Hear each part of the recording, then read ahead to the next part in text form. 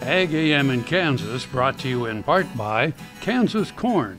Learn more at kscorn.com.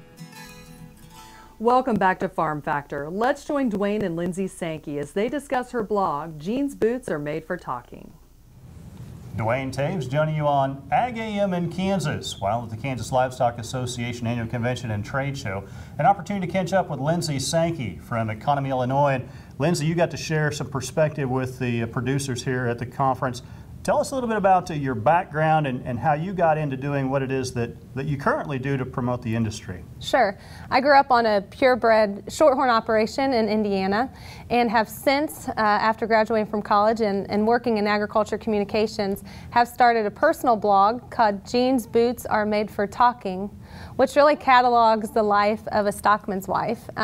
It started out as a real-world example of life working for the NCBA in Washington, D.C. as a single gal when I lived out there.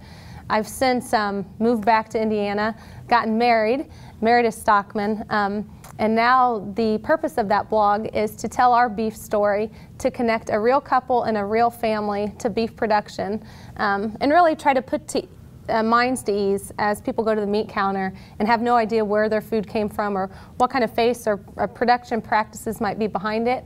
What I do is look at production and techniques and different things that we do locally on our farm, and then how that affects the end result of what consumers eat. We think about transitioning from rural to urban America and making that go as quickly and smoothly as possible as far as that information transfer. Economy, Illinois, or Indiana, I understand, it doesn't get much more rural than that. That's right. So we don't have a source there in Economy to buy groceries or anything. A lot of the beef production in our area goes on to much bigger cities. But a way that we tell that story is, of course, through internet blogs or letters to the editor. And really, even people that grow up or live now in rural communities don't have a sound understanding of how that beef is produced. So that's why I tell our story every week. We think about the opportunity to do that. The electronic age has really transformed our ability to reach out to a much larger audience. We're no longer isolated in those rural areas. But how do you come up with things that are relevant each and every day? Well, I actually blog once a week, but I find inspiration on what to write about every day. You know, whether it's something, treating a sick animal or the birth of an animal or shipping something to market, there's something done on a beef operation every single day that's worth telling about. And even if it doesn't happen in the barn, you know, maybe it's something about the humorous look at newlyweds trying to figure this thing out, and trying to integrate shorthorn genetics into a fifth generation Angus herd. You know, there's always a way to find humor and a lesson in what we do.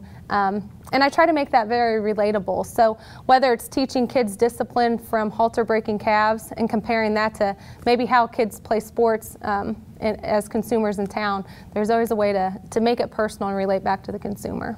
Now, obviously, your background in communications and education in that arena helped you come to the point where you can do that. I know a lot of producers just kind of feel inadequate, or that what they have to say isn't important, but that's really not the case. That's not the case at all. Those involved in agriculture are the most passionate people I've ever had the pleasure of working around and growing up with, and we're very genuine people, and that's a common misconception maybe that we don't have it in us to tell our story, but really, you know, wouldn't the world feel better about things if we knew that everyone we ever talked to is telling the truth? And in agriculture, that's what we have to do, is really be honest about what we do and tell that story. And who better to tell our story than us? You know, if we don't talk about beef production, someone is going to make it up, and it's going to end up in the media. Well, our thanks to Lindsay Sankey, Economy, Illinois, joining us here on AGam in Kansas from the Kansas Livestock Association Annual Convention and Trade Show. Jamie, back to you. Thanks, Duane. Okay, it's time to grab a cup of coffee, but don't go away. Next up is this week's Kansas soybean update.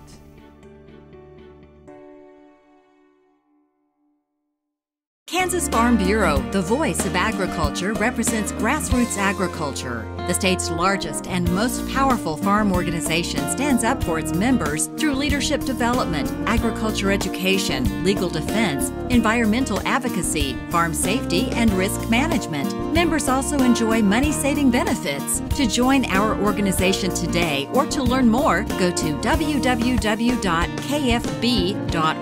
or find us on Facebook and Twitter.